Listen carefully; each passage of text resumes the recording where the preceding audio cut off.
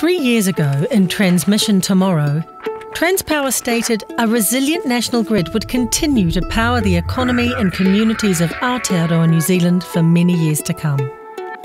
A lot has changed since Transmission Tomorrow was released. Technology is still advancing rapidly, but addressing climate change in a meaningful way has become a focus for people across the country, as well as industry and government.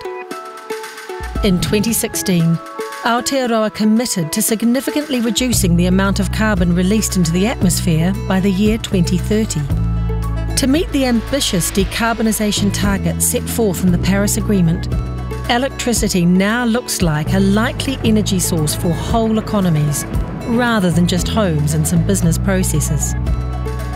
Transpower created the Mauri Hiko Energy Futures project to better understand what an electric future may mean for our business. Aotearoa has the enviable ability to generate most of its electricity from renewable sources, meaning electrification has the potential to significantly decarbonise New Zealand's economy. It looks increasingly likely that a resilient national grid will be a central enabling part of Aotearoa New Zealand's sustainable energy future.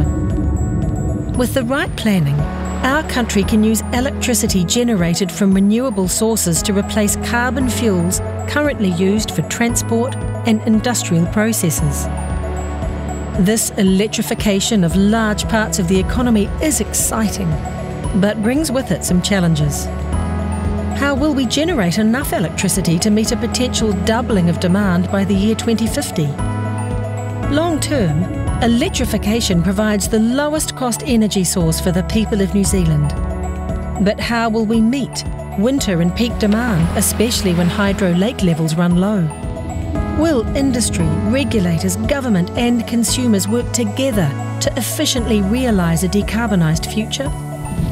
Whether you represent community or whānau, Te Mauri Hiko is about all of us and our country's energy future.